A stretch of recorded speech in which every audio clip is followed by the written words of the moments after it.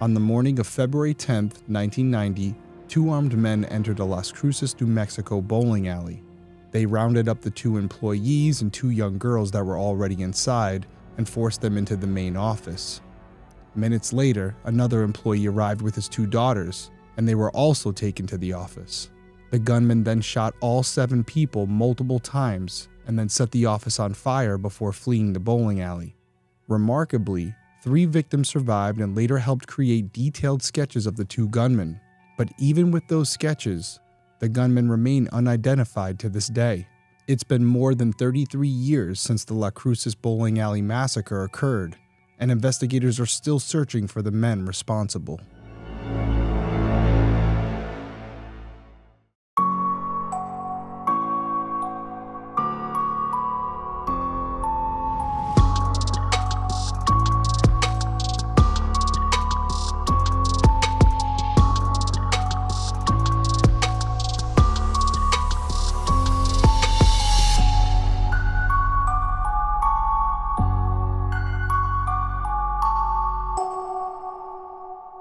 Hey everyone, welcome back to Detective Perspective. My name is Derrick Levasseur. I'm a licensed private investigator and former police detective. Each week I'll be covering an unsolved case in story format. I'll then give you my perspective on the investigation and provide contact information for the individuals or organizations connected to the case so that if you have any tips, you can contact them directly and maybe you can help solve a case. And if you're someone who's interested in true crime, specifically unsolved cases, and you would like to hear my opinion on those investigations, please consider subscribing whether you're watching on YouTube or listening on Apple Podcasts or Spotify or whatever platform you use. I would greatly appreciate it.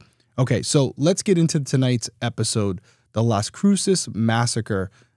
This is a case that the mystery of it, yes, it's obviously there. Why am I covering it?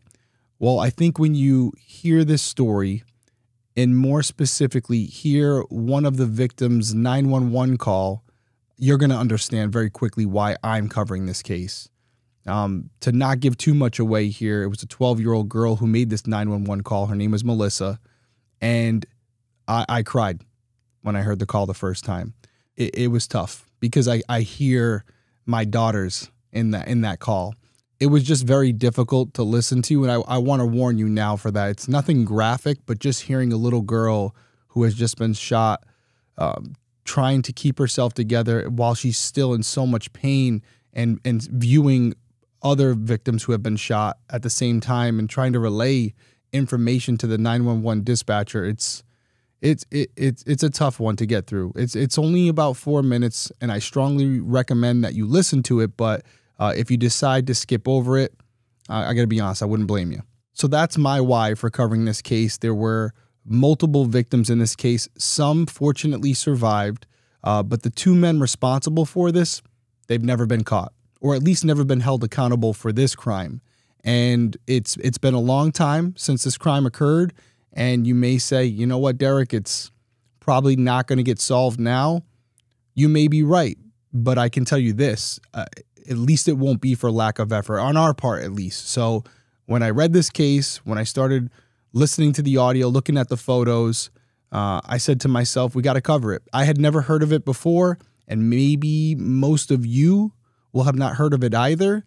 So there could be someone from that area who knows something that you know, or it could just be about getting the message out there, getting more people to know about it, to hear about it, to listen to it. That's what we're doing here on Detective Perspective. So without wasting any more time, let's dive into the case.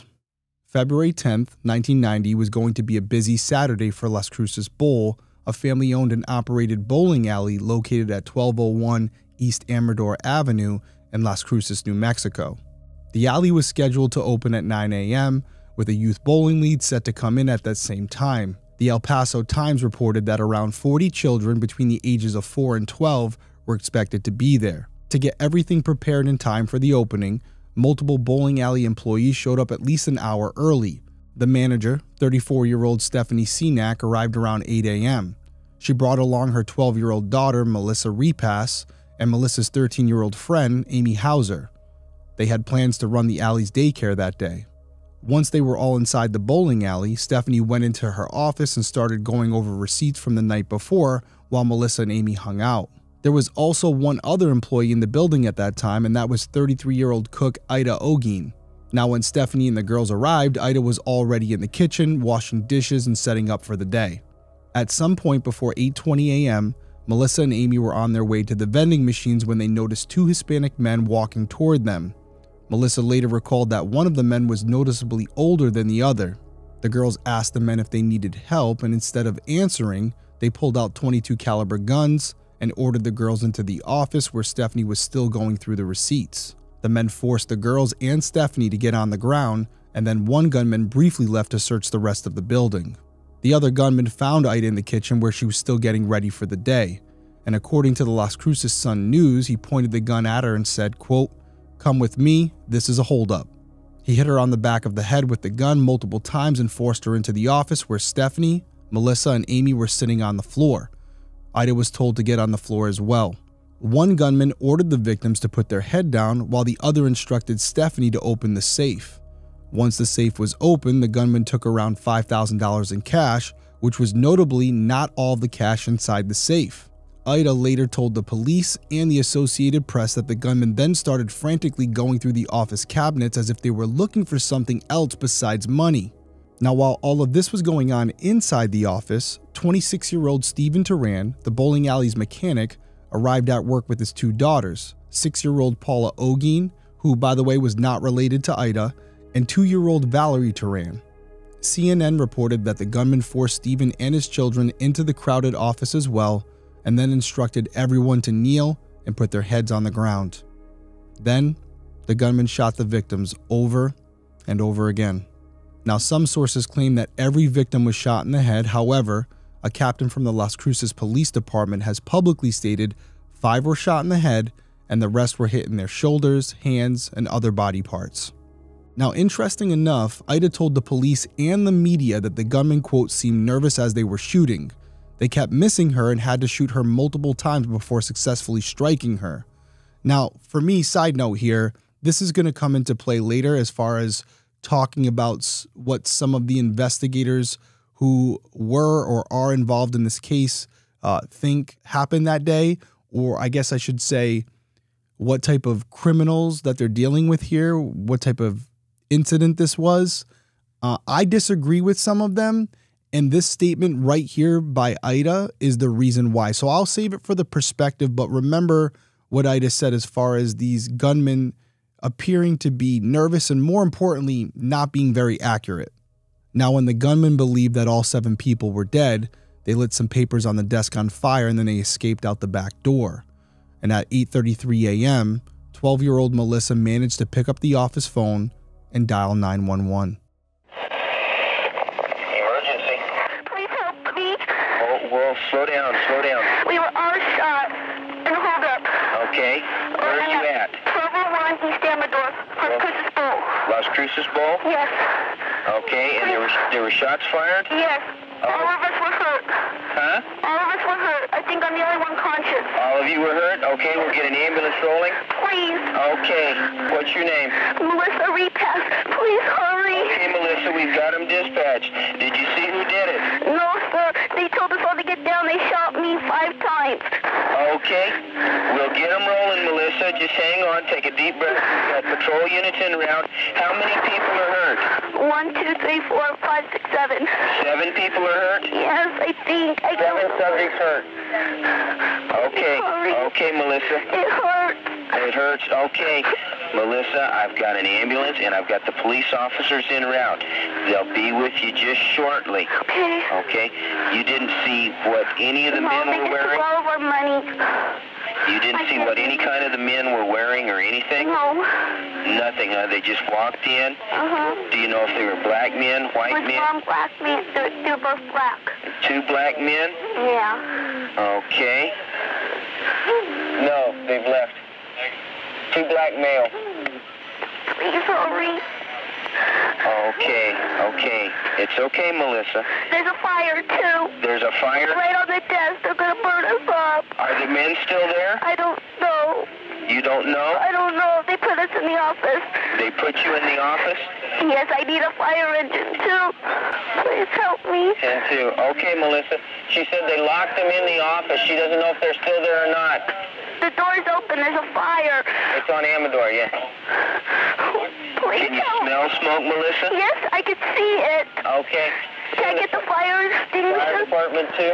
Yes. She says she smells smoke. They may have lit the building on fire. No, it is on fire. It is on fire. It is. Okay, Melissa. Can I go get Stand the... by utility 1. Oh, ow. Okay, Melissa, we've got them coming, hon. We've got them coming. Is somebody It's probably my mommy. Okay, Melissa. There's a police officer there now, okay? There is? Yes, there is. He's going to try and find you. We're in the office. Just tell Stand go. by at 33 traffic.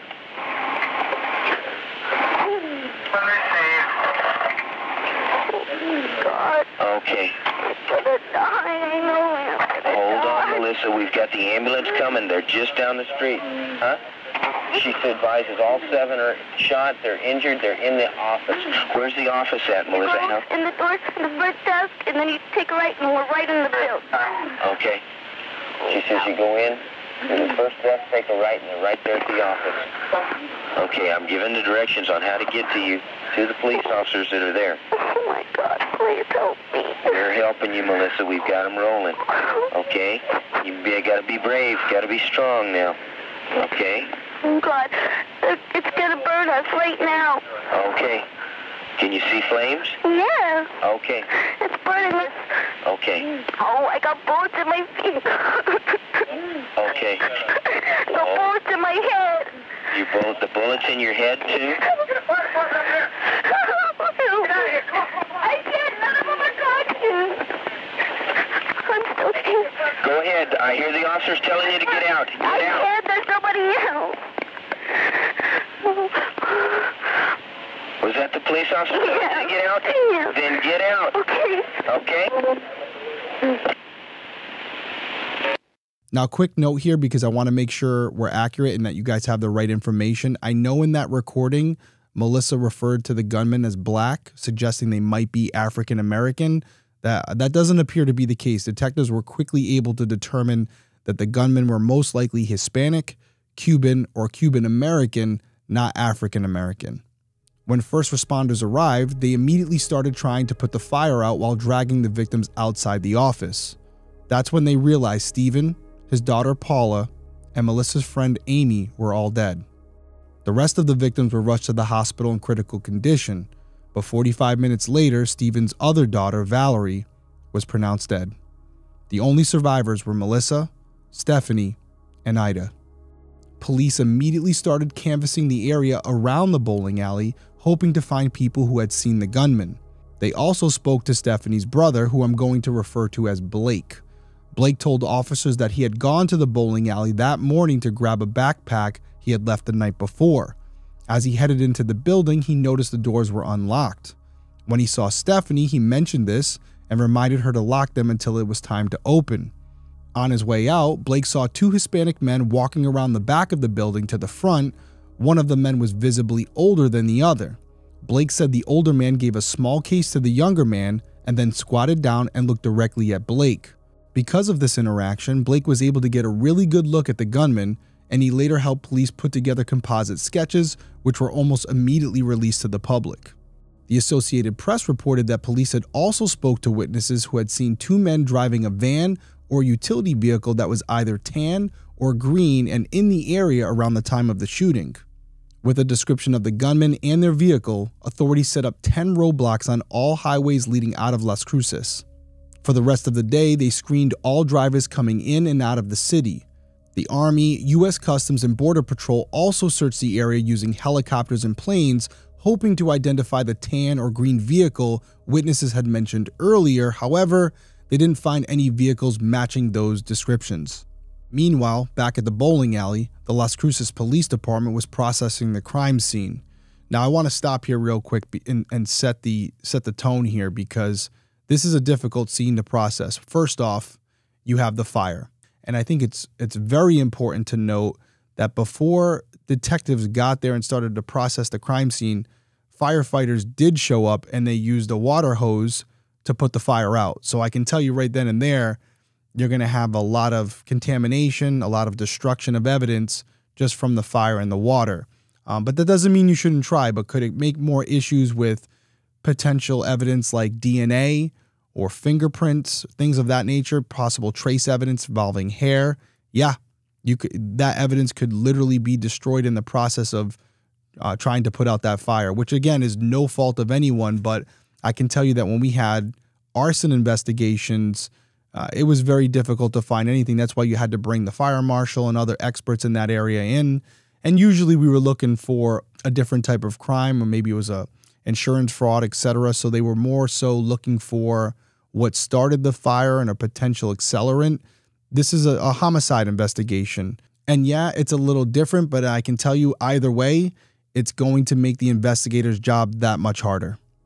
Now, due to all the obstacles at the crime scene, Las Cruces police called in New Mexico State Police to help investigate. And according to Las Cruces Sun News, investigators were never able to find enough evidence at the scene to put together a DNA profile for the gunman.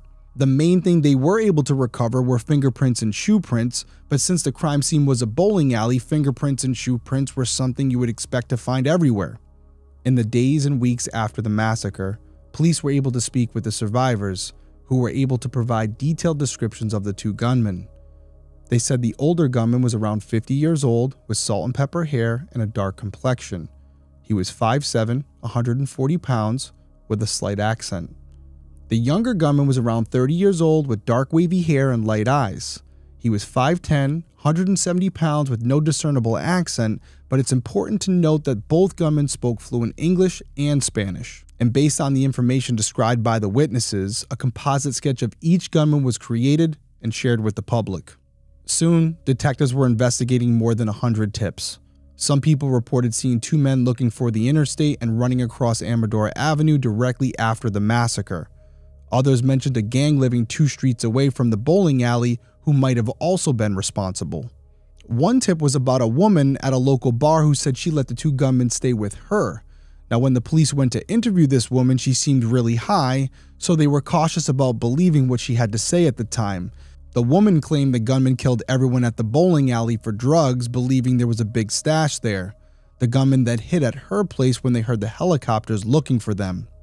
Now, here's the interesting part. The woman took a lie detector test and passed, but she later sobered up and recanted her story, claiming that she lied to look good to the people in the community and possibly get free drugs.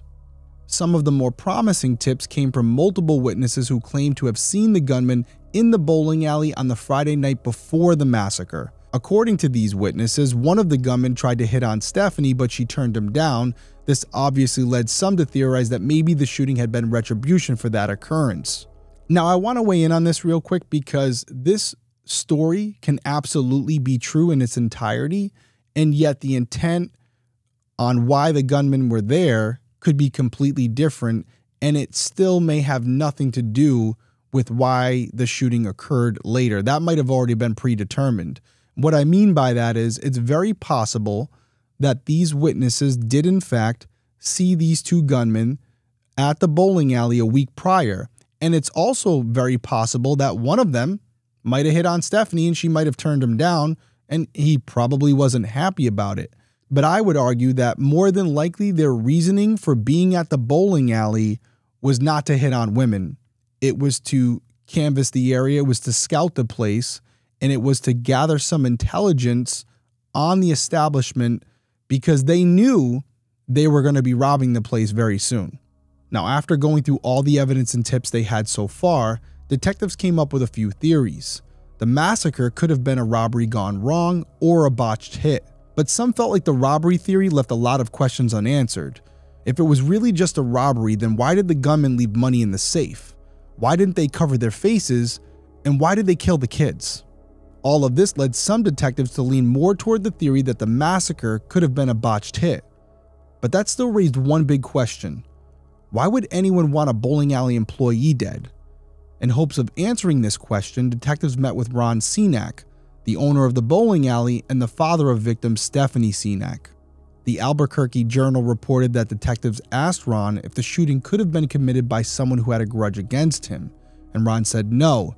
He thought it was an armed robbery, with the only motive being money. According to him, the bowling alley had been robbed several times since opening in 1984.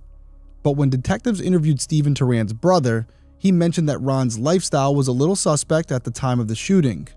Ron lived in the bowling alley and had been visited by multiple strange people in the previous months. He had lost a lot of money on foolish ventures and was $1.5 million in debt. He was so far in debt that he had to reopen the bowling alley less than a week after the massacre occurred. Once Ron found out that police were looking into him, he became uncooperative with the investigation, which only made him look more suspicious. Ron later told the documentary, A Nightmare in Las Cruces, that he was uncooperative with police because they considered him a suspect. However, he claimed that he still went to the police station every day for updates. Now that's his side of the story. Detectives said that wasn't true. They always had to track Ron down whenever they wanted to speak with him. But I will say this, in the end, detectives were never able to find any proof that Ron was connected to the massacre. And Ron wasn't the only person detectives were looking into. They also investigated another possible theory involving the Cenac family. There was a rumor going around that one of Stephanie's brothers, RJ, who worked at the bowling alley, was dependent on cocaine and was conducting, quote, transactions at work. Detectives theorized that if RJ was buying drugs at the bowling alley, then maybe the gunman knew about it and had shown up to target him. Now, detectives did sit down with RJ to talk, and during that interview, he was blank-faced the entire time and did not volunteer any new information, answering only questions they asked him. And ultimately, detectives were unable to determine whether RJ was the target of the massacre or not. Furthermore, detectives were unable to prove the botched hit theory, the robbery gone wrong theory, or any other theory for that matter. Detectives spent the next 10 years doing everything they could possibly think of to solve this case.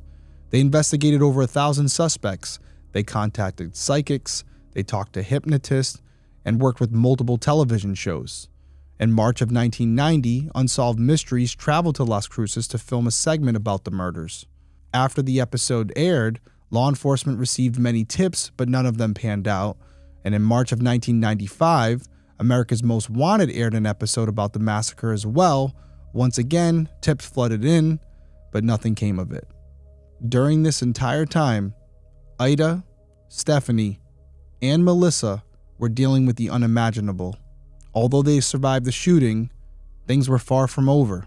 Ida suffered panic and anxiety attacks, headaches, and PTSD, and her brain injuries made it difficult for her to do everyday things. Melissa and Stephanie both had PTSD as well, and Stephanie also had lasting physical injuries from the shooting. And unfortunately, Stephanie passed away in 1999 due to long-term complications from those injuries. As the investigation entered the 2000s, detectives continued following leads. In 2005, the sketches of the gunman were updated to account for 15 years of aging, but unfortunately, no significant leads came in.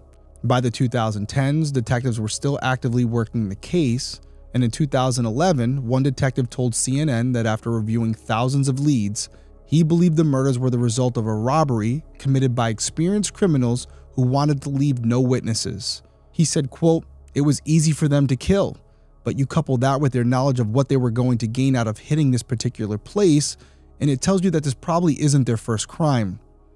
The detective also said that there was someone out there who knows what happened, and they need to come forward so that the victims and their families can finally have answers. Now, speaking of the victims, Melissa, who was now in her 30s, told CNN that she needed the killers to be caught so she could finally stop living in fear. She said, quote, "Then I will be able to go out in public and feel safe. I won't constantly look over my shoulder. I won't feel for my children, for their safety. I won't fear. I won't have fear in my own home that they're going to come and try and finish what they tried to do 21 years ago." In 2016, the lead detective told the Las Cruces Sun-News that he was frustrated the case hadn't been solved yet, but he promised the investigation was still active. He went on to say that evidence collected at the scene was routinely processed and analyzed, but a lot of the case was, quote, dependent on someone coming forward with information. Steve Turan's brother told the Sun-News that he was also frustrated the case wasn't solved. He said, quote, "In this day and age, things like this don't go unsolved. How did we not get these guys? That's the question I ask myself every day. Numerous people saw these gunmen, So someone out there knows something and they need to come forward. In 2020, 30 years had passed since the massacre, and multiple detectives sat down with Sun News to discuss their theories on the case. One of the original detectives said they believed the gunmen were professionals due to the type of weapon they used, how the victims were shot, and how the gunmen tried to get rid of the evidence. He thought the shooting was possibly meant to send a message. This detective also said, quote, "The shooters were initially thought to be from Las Cruces, but information later led us to believe they were from out of state and sent here to do a job." Another detective said she believes the men had help, and that's why they were able to lay low in the community for some time after the massacre. Now, February 2022 marked the 32nd year since the massacre, and the Las Cruces Police Department announced a $25,000 reward for information leading to the suspects. In addition to that, the creator of the documentary A Nightmare in Las Cruces, Charles Min, also offered $7,000, bringing the total reward to $32,000. Unfortunately, those are the last updates we have in this case. The Las Cruces Police Department is still searching for the two men who shot Ida Ogin, Stephanie Senac, Melissa Repass, Amy Hauser, Stephen Duran, Paula Ogin, and Valerie Duran. All right, let's dive into my perspective, and this is going to be a quick one again, because I feel like a lot of what I'm going to say is speculation, but it's based on my experience and what my takeaway is after reading this story and after looking at any information that I've been able to find. For me, I feel like the investigators in this case, although their hearts are probably in the right place, it seems like based on whatever generation of investigator was working it, they all kind of have differing opinions. Although I will say there's probably some truth to each and every one of those theories as far as what really happened that day. For me, and again, I'll just qualify it, it's speculation for the most part, but I am going off witness testimony and what we do know about this case. And if I were to take a shot at what happened this day or why it happened, I don't believe this was a robbery gone wrong. I don't believe this was a botched hit. I believe, based on what we know from the witnesses, that more than likely this was drug related. I feel like these individuals were probably not from the area. And I say that because if they were locals, I think they would have been found. And the reason I think they would have been found is it's interesting what happens with a community, even amongst criminals of that community, when there are children who are victims. It feels like code, as far as snitches get stitches type thing, gets put aside when you have a child involved. And if these two individuals were known by people who lived there, they would have ratted them out. And we would have had them in custody and we wouldn't be covering this case today. So I do feel like they're from out of state. And I do feel like there's a potential that there was some drug activity going through that bowling alley, whether it was through an employee or through the owner. I don't know. And I'm not going to sit here and accuse anyone of something when I don't have the facts to do so. But based on what we've heard about the owner, Ron, I know that he was quote unquote uncooperative. If you ask police, obviously he says he wasn't. You have to ask yourself, was he uncooperative because he was considered a suspect, or was he uncooperative because the police were getting too close to his backstory and potentially the truth? I'll leave that up to you. But for me, when you think about what Ida and others have said, other witnesses who were there, these individuals went in there, had Stephanie open the safe, didn't even take all the money out of the safe before looking in other cabinets. So if there's money staring them right in the face, what the hell else would they be looking for in those cabinets? You tell me, what else could it be? Bowling balls? Pins? No, they're looking for something that you wouldn't expect to find at a bowling alley. And in my experience, especially as a narcotics detective, usually when you find large amounts of money, you'll usually find some drugs as well. And there must have been an indication that there were large amounts of drugs in that particular location at certain periods of time. I don't know where they would get that information from, how they would learn that information, whether it was actually true or not. But these two guys, it sounds like they felt like there was going to be a stash of drugs inside there when they went in. And listen, that's just not completely speculation on my part.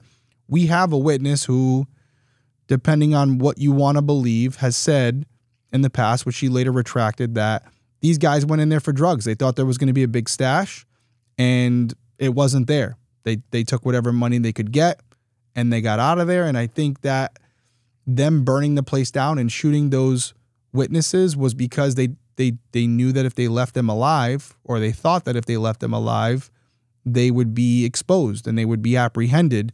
So they were trying to destroy evidence and any witnesses who could implicate them. That doesn't mean they're professionals. I would argue the exact opposite. Again, go back to what Ida was saying initially. They had to shoot her multiple times. They kept missing her. Does that sound like a professional hitman to you? Nah, I don't think so. And just to go back to the aftermath where these gunmen shoot these 7 victims, police respond pretty quickly, set up roadblocks. They got U.S. Customs involved. You got Border Patrol. You got helicopters. You got everybody looking for these guys. Nobody finds them, right? I also think there might be some truth to some other witness testimony that suggests, even by some of the detectives as well, that these guys, whether they were local or not, had help from members of the community. And instead of going on the run in this green or tan van, if that was even the vehicle they were in, didn't go very far, went to a specific location that they had already predetermined, and they stayed there for a while and let the heat, cool down before they decided to make any moves. And that could be, that person they were staying with could also be the person that provided the information suggesting that there were large amounts of money and drugs inside this bowling alley. Which leads me to my final thought here. Where could we potentially go from here? The only really thing left that can be done, if it hasn't been done already, and I would assume that it has, you have to look as deep as you can into the owner and any of the employees that were working there to see what type of activity was occurring inside that bowling alley other than bowling. And if it's drugs, then it's drugs. We have to find out who they were dealing with, who they were discussing their extracurricular businesses with, and also who their competitors were in that surrounding community. Because, by the way, this doesn't have to be a friend. It could be a foe. And again, it's a long shot. 32 years later, I'm not going to lie. It's a real long shot. But if there's an opportunity there and they haven't done it yet, that is an alternative that I would explore, because more than likely that friend or foe relayed information to an outside source indicating that there was a large amount of drugs and money in this location at this particular time. There may have been associates from another community who came in knowing that they were less known by individuals around there, and they carried out the act. They did what they did, and then they went back to this house and stayed there for a few days, maybe a few weeks, before they went on and went back to wherever they came from. But either way, where we sit today, I agree with what the detective said at the last part there, that there's a lot of people, I would think a handful at least, that know what happened that day and know the people responsible. And for all we know, the individuals that carried out this assault, they could be in prison on unrelated crimes. I mean, if they're doing things like this, more than likely they didn't stop after this. So they're probably in our system. These guys are probably known to the law enforcement community. And this isn't the only case where that happens. There are a lot of people who are in prison right now for certain crimes, and they have never been connected to even more heinous crimes that they were involved in. That's just the reality of the situation. So what can we do? We're going to talk about the case. We're going to discuss it amongst our friends and family. We're going to get as much exposure out there as we can in the hopes that someone who does know what happened that day finally comes forward, finally decides to speak up, whether it's to me or law enforcement or a news outlet, whatever it might be, that finally says, listen, it was that recording that I heard from Melissa that finally put me over the edge. I can't deal with it anymore. I have to say something. Remember, guys, you can remain anonymous. If you know something, I would rather you come forward and just do it under a pseudonym, whatever you have to do, but at least provide the information that may put investigators on the right track. And my final words tonight go to Melissa. I don't know if she's going to hear or see this episode, but I'm hoping someone who knows her does. And I just want her to know that we're thinking of her. And I'm glad to see, I know it's not without its shortcomings and complications, but I'm glad to see that she has children of her own now. And I just want to reiterate, I said at the top of the show, listening to her in that audio recording as a 12-year-old, to stay that composed and have that much courage to do what she was doing, even at one point saying, do I need to go grab a fire extinguisher? This is a 12-year-old girl. Just unbelievably impressed by her. And to continue on with your life and do what you're doing now, I continue to be impressed. And I want you to know that you don't have to live in fear, that you have people around you that you don't even know that are all supporting you now. And we're here for you. And we're hoping that one day when we talk about this case again, it'll be to update everyone that the people responsible for what they did to you and the people that were there at that bowling alley that day have been held responsible for what they did and are now going to serve the rest of their lives in prison. That is the ultimate hope for us, and that is our ultimate hope for you. And to everyone watching or listening out there, if you have any information about this case, you should call the Las Cruces Crime Stoppers at 1-800-222-8477 or go to nmcrimestoppers.org. Just remember, there is a reward. I want to thank you guys all for being here tonight. Stay safe out there, and I'll see you soon.